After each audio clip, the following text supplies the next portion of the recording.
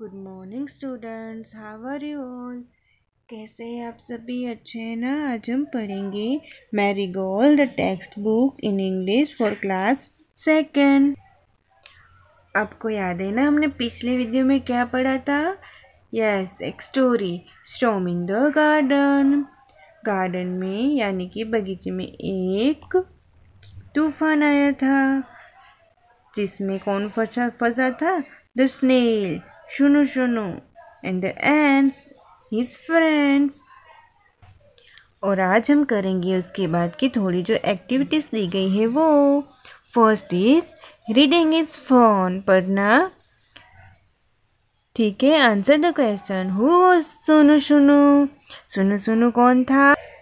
So the answer is सुनु शुनु was the snail. सुनु शुनु एक स्नेल था। Who was सुनु सुनु visiting? सुनु सुनु किससे मिलने गया था? सुनु सुनु was visiting his friends. सुनु सुनु अपने फ्रेंड्स को मिलने गया था। Where were the ants hiding? वहाँ पर जो चींटियाँ थी वो कहाँ पर छिप गई थी? The ants were hiding under a flower pot. वो एक फ्लावर पॉट के नीचे छिप गई थी। Did सुनु सुनु get wet? वेट यानी कि गीला होना। क्या सुनु सुनु गीला हुआ था? So the answer is no, सुनु सुनु डिडंट गेट वेट, वो गीला नहीं हुआ था। Now let's talk. Do you go for morning walk? क्या आप सुबह उठकर वॉक यानी कि चलने जाते हो सुबह उठकर? Have you ever seen ant in the garden? आपने कभी एंट्स यानी कि चींटियाँ देखी है गार्डन में? Watch and see where they go and what they carry to their holes. आपको देखना है कि वो कहाँ पर जाती है और फिर उसके साथ वो क्या कैरी करती है। ठीक है, Let's write. Look at the picture and complete the sentences.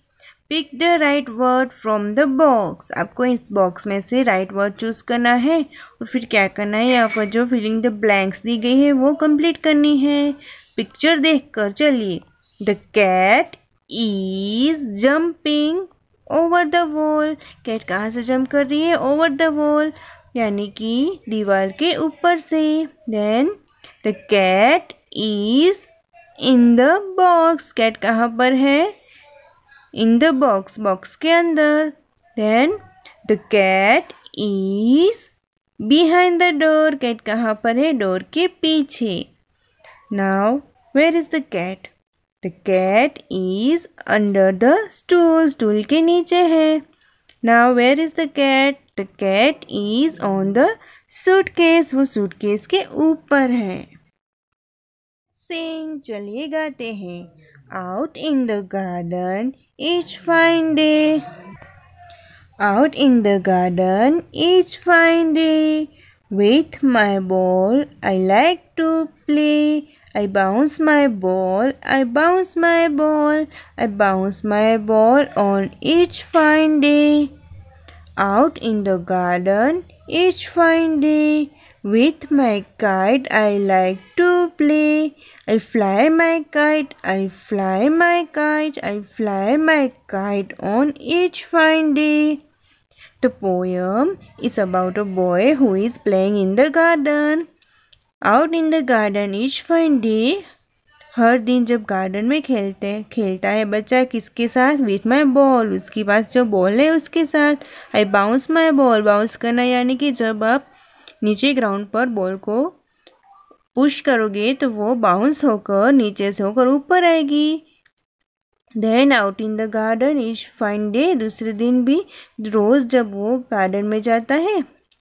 Then he was playing with kite, पतंग के साथ खेलता है। काइट को हम क्या करते हैं? काइट को हम उड़ाते हैं। फ्लाई यानी कि उड़ाना। आई fly my kite on each fine day. वो क्या करता है? अपनी काइट को उड़ाता है।